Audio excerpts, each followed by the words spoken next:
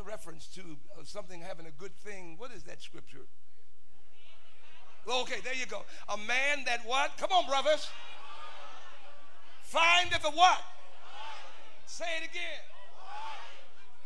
That findeth a wife findeth what? Now, listen. Let me interpret that. That she's not a good thing. The marriage is. She's a woman. And to be a thing, you do anything with it. But the marriage is a good thing. The marriage is a good thing. And marriage is good because it settles you. That's if you want to be settled. I told a fella not long ago, all the preachers were together, and I picked it up. I could see he was kind of, antsy and everything. I said, son, go home. I told him, pull them aside. And I said, you go home. I said, how long you been married? I said, because these guys been married 40 years, and they ain't getting put out now. They went through all of that. You go home. You've been married 2 years. He said, yes, sir. I'm going home. I said, I saw your phone blowing up.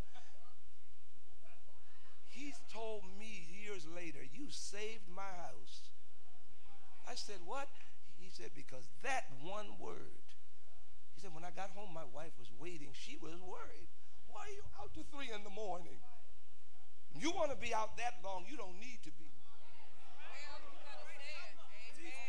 Because there are some sisters from New York, I don't know about here, they'll find you and walk right in the restaurant and say, excuse me, can you step outside for a minute?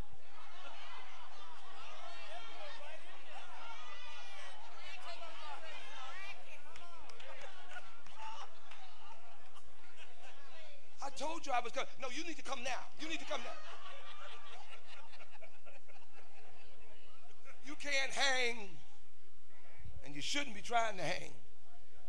You should be trying to build that home. Come on here. Other than that, why'd you get married? Okay, that's quiet. It's quiet.